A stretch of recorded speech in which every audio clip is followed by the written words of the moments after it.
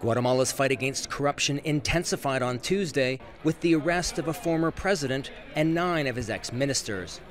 Alvaro Colom and members of his cabinet are suspected of having embezzled funds and committed fraud while helping set up a public bus system in Guatemala City in 2010.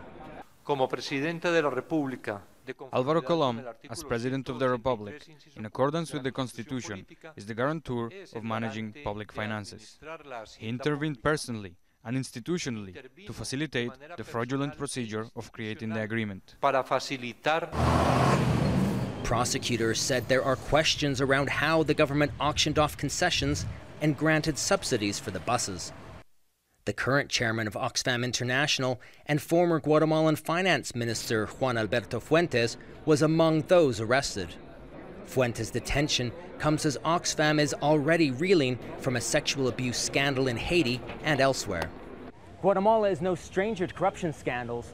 Over the past decade, international investigators have been working with local prosecutors to peel back the layers of corruption that plague this small Central American country.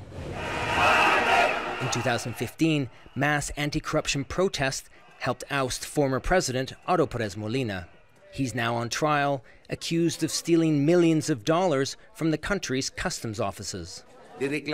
Current President Jimmy Morales tried to kick out the head of the International Commission Against Impunity in Guatemala after he pushed to remove Morales' immunity to face prosecution in another graft investigation.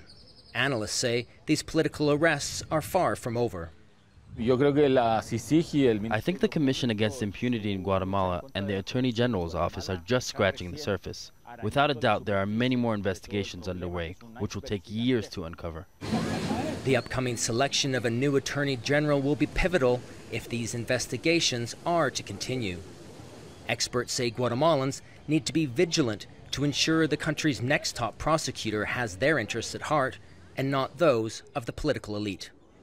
David Mercer, Al Jazeera, Guatemala City.